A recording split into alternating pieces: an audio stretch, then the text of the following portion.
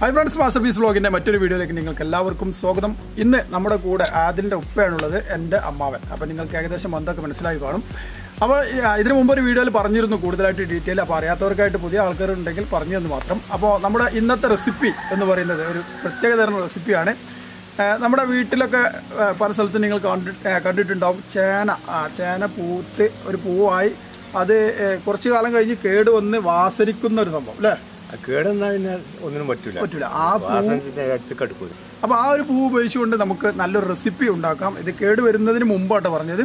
അപ്പോൾ നമുക്കിവിടെ സംഭവം ഇവിടെ മുറ്റത്ത് കണ്ടപ്പോൾ അത് വെച്ചിട്ട് ഉണ്ടാക്കാമെന്ന് പറഞ്ഞപ്പോൾ അതൊരു വീഡിയോ ആക്കി നിങ്ങൾക്കായിട്ട് ഇറക്കി തരിക എന്ന് മാത്രം. അപ്പോൾ ഇത് കുറേ മുമ്പേ ഉള്ള റെസിപ്പിയാണ്, സാധാരണ എല്ലാം ഉണ്ടാക്കുന്നതാണ്. അപ്പോൾ എങ്ങനെ ഉണ്ടാക്കാമെന്ന് എനിക്കറിയില്ല. എന്തായാലും ഞാൻ പറഞ്ഞു ഇത് ഉണ്ടാക്കിയത് നല്ല ടേസ്റ്റുള്ള ഭക്ഷണമാണ്. അതേ സമയത്ത് ഇത് എങ്ങാനും കേട് വന്നാൽ അതിൻ്റെ അടുത്തേക്ക് അടുക്കൂല വാസിച്ചിട്ട് ഇത്രയും മോശപ്പെട്ട ദുർഗന്ധം. ഓക്കെ, അപ്പോൾ നമുക്കറിയാം, പല ആൾക്കും അറിയാമായിരിക്കും. കൂടുതലായിട്ട് ടൗണുകളൊക്കെ താമസിക്കുന്നവർക്ക് ചിലപ്പം കൂടുതലായിട്ട് പരിചയം ഉണ്ടാവില്ല. അപ്പോൾ ചേനപ്പൂ വെച്ചിട്ട് എങ്ങനെ ഈ റെസിപ്പി ഉണ്ടാക്കാം, ഈ ഒരു ഉപ്പേരി എങ്ങനെ ഉണ്ടാക്കാം എന്നുള്ളത് നോക്കാം. അപ്പോൾ അതിനു മുമ്പ് നിങ്ങൾ ഞങ്ങളുടെ ഈ മാസ്റ്റർപീസ് വ്ലോഗ് എന്ന ചാനൽ സബ്സ്ക്രൈബ് ചെയ്യാത്തവർ സബ്സ്ക്രൈബ് ചെയ്യുക. ഞങ്ങൾ അയക്കുന്ന എല്ലാ വീഡിയോകളും നിങ്ങൾക്ക് ഉടനെ തന്നെ ലഭിക്കാൻ വേണ്ടി സബ്സ്ക്രൈബ് ബട്ടണോട് കൂടെയുള്ള ബെൽ ബട്ടൺ എനേബിൾ ചെയ്ത് നോക്കുക. അപ്പോൾ നമുക്ക് നമ്മുടെ വീഡിയോയിലേക്ക് ഇറങ്ങാം. ഇതാണ് സംഭവം കേട്ടോ, ഇതാണ് പൂവ്, ചേനപ്പൂവാണിത്. അപ്പോൾ അതിനായിട്ട് ആദ്യം ഇത് കട്ട് ചെയ്തെടുക്കണം. അപ്പോൾ അതിലേക്ക് കിടക്കാം. അപ്പോൾ ചേനപ്പൂവ് നമ്മൾ ഇതേപോലെ കത്തി വെച്ച് കട്ട് ചെയ്യുകയാണ്. അപ്പോൾ ഇതാണ് സംഭവം. അപ്പോൾ ഈ പൂ വെച്ചിട്ടാണ് നമ്മൾ ഉണ്ടാക്കാൻ പോകുന്നത്. ഇതിലേക്ക് കുറച്ച് സംഭവങ്ങളൊക്കെ ആവശ്യമുണ്ട്. അതെന്തെല്ലാം എന്നുള്ളത് നമുക്ക് നോക്കാം. അപ്പോൾ ഇതാണ് പൂവ്, ശരിക്കും കാണാത്തവർക്കായിട്ട് കാണിച്ചു തന്നു മാത്രം. അപ്പോൾ ഇത് എങ്ങനെ അരിയാം എന്നുള്ളത് നോക്കാം. അതിനുമുണ്ട് കുറച്ച് പഠിക്കാനൊക്കെ. ഈ ഒരു മുകൾ ഭാഗത്ത് കാണുന്ന ഈ ഒരു ഭാഗം നമുക്ക് ഒഴിവാക്കാം. ഇത് നമുക്ക് ആവശ്യമില്ല. ഇതിൻ്റെ ഇവിടെ നിന്നുള്ള ഈ ഒരു ഭാഗങ്ങളൊക്കെ നമ്മൾ ഇതിനായിട്ട് ഉപയോഗിക്കുന്നുണ്ട്. അപ്പോൾ ഇതൊന്ന് അരിഞ്ഞ് നോക്കാം.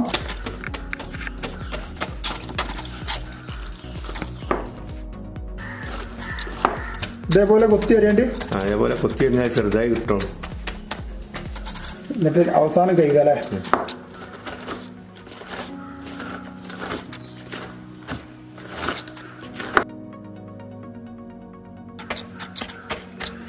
ഇതേപോലെ കത്തി കൊണ്ട് കൊത്തി കൊടുക്കുക. അതിനുശേഷം അരിഞ്ഞെടുത്താൽ മതി. നന്നായിട്ട് ചെറുതായിട്ട് തന്നെ അരിയുകയാണ് ചെയ്യേണ്ടത്. ഇതിനു മുമ്പ് നിങ്ങൾക്ക് ആർക്കെങ്കിലും അറിയുമോ എന്നറിയില്ല. എന്തായാലും യൂട്യൂബിലൊന്നും സെർച്ച് ചെയ്തിട്ട് കണ്ടില്ല. അതുകൊണ്ടാണ് ഇങ്ങനൊരു വിഭവം നിങ്ങൾക്കായിട്ട് സമർപ്പിച്ചു തരുന്നത്. ഈ മുകളിലുള്ള പോള കുറച്ചൊന്ന് ഒഴിവാക്കി കൊടുക്കുക. മുകളിൽ കാണുന്ന ഈ ഒരു പോള നമുക്ക് ഇതിൽ നിന്ന് ഒഴിവാക്കാം. കുറച്ച് വൃത്തിയിലൊക്കെ അങ്ങ് സാധ്യതയുണ്ട്, വെയിലൊക്കെ കൊണ്ടിട്ട്.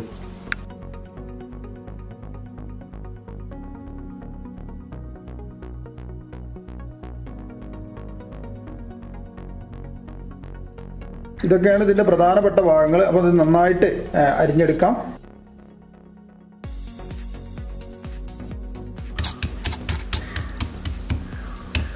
ചേനയിൽ നിന്ന് വരുന്ന വാസന ഇതാണ്. ഈ ഒരു പൂവ് കേടുന്നതിന് ശേഷം വരുന്ന വാസനയാണ് ചേനയിൽ നിന്ന് വരുന്നത്. കേടുന്ന ടേസ്റ്റ് വാസന സഹിക്കാൻ പറ്റില്ല എന്ന് വിചാരിച്ചിട്ട് കഴിക്കാൻ ഭയങ്കര ടേസ്റ്റാണ്.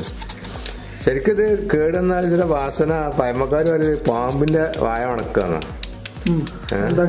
അങ്ങനെ പറിച്ചില്ലേ, പാമ്പിന്റെ വായ വാസനിക്കുന്നുണ്ട് അറിയില്ലേ, അടുത്തൊങ്ങാനും പാമ്പുണ്ട് എന്നുള്ള.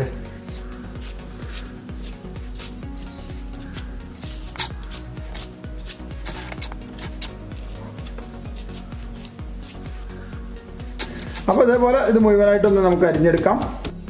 അങ്ങനെ നല്ലതുപോലെ തന്നെ ചെറുതായിട്ട് അരിഞ്ഞെടുക്കുക.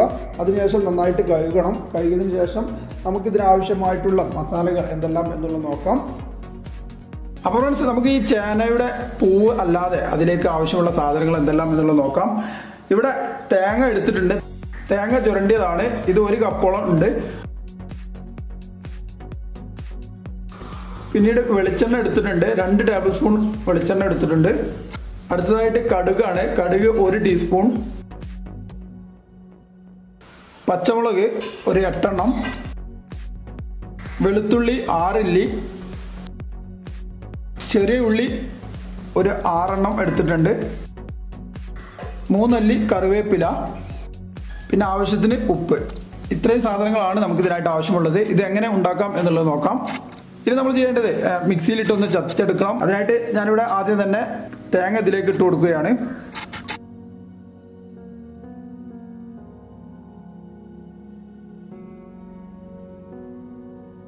അപ്പോൾ ഇതിൽ തേങ്ങ ചുരണ്ടിയത്, അതുപോലെ തന്നെ പച്ചമുളക്, വെളുത്തുള്ളി, ചെറിയ ഉള്ളി, ഉപ്പ് ഇവിടെ 1 ടീസ്പൂൺ നമ്മൾ ഇട്ടിട്ടുണ്ട്. അപ്പോൾ ഇനി നമ്മളിത് മിക്സിയിലിട്ടൊന്ന് ചതച്ചെടുക്കാൻ പോവുകയാണ്. അപ്പോൾ നമ്മൾ മിക്സിയിലിട്ടൊന്ന് ചതച്ചെടുത്തിട്ടുണ്ട്. ഇനി നമുക്ക് നേരത്തെ അരിഞ്ഞു വെച്ച നമ്മുടെ പൂവ്, ചേനയുടെ പൂവ് ഇതിലിട്ടൊന്ന് മിക്സ് ചെയ്യണം. അപ്പോൾ അരച്ചു വെച്ച ഈ മിക്സിങ് നമുക്ക് ഇതിലേക്ക് ചേർക്കാം. നേരത്തെ നമ്മൾ അരിഞ്ഞു വെച്ച പൂവിലേക്ക് ഇത് മുഴുവനായിട്ട് ഇട്ട് കൊടുക്കാം.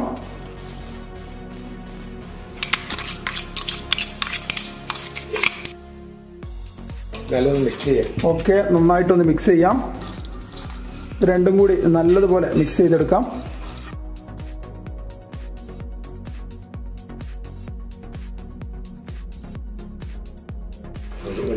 ഓക്കെ, അപ്പോൾ ഇത് നന്നായിട്ട് മിക്സ് ചെയ്തിട്ടുണ്ട്.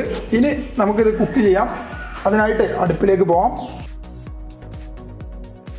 അതിലുണ്ടാക്കിയ ഗ്യാസ് ലൈറ്ററാണ്. ഇനി ഇത് കുക്ക് ചെയ്യാനായിട്ട് നമ്മളൊരു പാൻ വെച്ചിട്ടുണ്ട്. പാൻ ഒന്ന് ചൂടായതിനു ശേഷം നമുക്കിതിലേക്ക് 2 ടേബിൾ സ്പൂൺ വെളിച്ചെണ്ണ പറഞ്ഞിരുന്നു, അത് ഇതിലേക്ക് ഒഴിച്ചു കൊടുക്കാം. ഇനി 1 ടീസ്പൂൺ കടുക് ഇതിലേക്ക് ഇടുക. അപ്പോൾ 1 ടീസ്പൂൺ കടുക് നമ്മൾ അതിലേക്ക് ഇട്ട് കൊടുത്തു. അടുത്തതായിട്ട് കുറച്ച് കരിവേപ്പില. ഓക്കെ, നേരത്തെ പറഞ്ഞ 2 ഇല്ലി കറിവേപ്പില ഇട്ട് കൊടുത്ത് ഒന്ന് ഇളക്കി കൊടുക്കുക. ഓക്കെ, എന്നിട്ടൊന്ന് മിക്സ് ചെയ്യാം.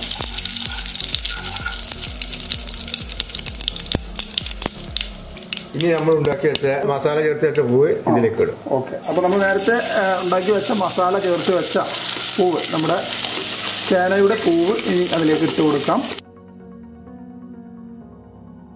ഈ ഒരു സമയത്ത് നമ്മൾ സിമ്മിലാണ് ഇടേണ്ടത്. തീ കുറച്ച് വെക്കുക. അതിനുശേഷം നല്ലപോലെ തന്നെ മിക്സ് ചെയ്യുക.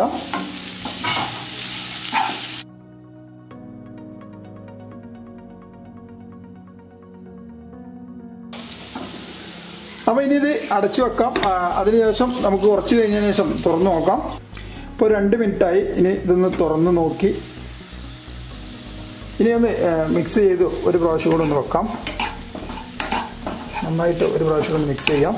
വേവായിട്ടില്ല, കുറച്ച് സമയം കൂടെ വെയിറ്റ് ചെയ്യണം. ഇതിന് ശേഷം 2 മിനിറ്റ് കൂടി കഴിഞ്ഞിട്ട് ഒന്നും കൂടി തുറന്ന് ഇളക്കി വെക്കാം. ഓക്കെ, അപ്പോൾ ഒരു 3 മിനിറ്റ് കൂടി കഴിഞ്ഞിട്ടുണ്ട്. ഇനി ഇതൊന്ന് തുറന്ന് നോക്കാം അല്ലേ. നല്ല വാസന. നോമ്പായതുകൊണ്ട് കഴിച്ചു നോക്കാൻ വയ്യ. പിന്നെ മറ്റൊരു കാര്യം, ഇത് ഇന്നലെ ഇവരുണ്ടാക്കിയിരുന്നു. മറ്റൊരു പൂ വെച്ചിട്ട്, ചേനയുടെ പൂ വെച്ചിട്ടും ഇന്നലെ ഉണ്ടാക്കിയിരുന്നു. നല്ല ടേസ്റ്റ് ആയിരുന്നു. അതുകൊണ്ടാണ് ഈ റെസിപ്പി നിങ്ങൾക്കായിട്ട് ഇവിടെ സമർപ്പിക്കാൻ കാരണം. ഞാൻ നിർബന്ധിച്ച് ചെയ്യിപ്പിച്ചതാണ്. അപ്പോൾ നമുക്ക് നമ്മുടെ കൂട്ടുകാർക്കൊക്കെ ഷെയർ ചെയ്യാം എന്നുള്ള രീതിയിൽ. അപ്പോൾ ഇനിയിപ്പോൾ ഞങ്ങൾക്ക് ഇത് നോമ്പ് തുറന്നതിന് ശേഷം നോമ്പ് നോൽക്കാൻ വേണ്ടിയാണ്, നോമ്പ് നോൽക്കുന്ന സമയം രാവിലെ സുബഹി സമയത്ത് കഴിക്കാൻ വേണ്ടിയാണ് ഇത് ഉണ്ടാക്കുന്നത്. അപ്പോൾ അടിപൊളിയായിട്ട് ജസ്റ്റ് ഒന്ന് കാണിച്ചു തരാം.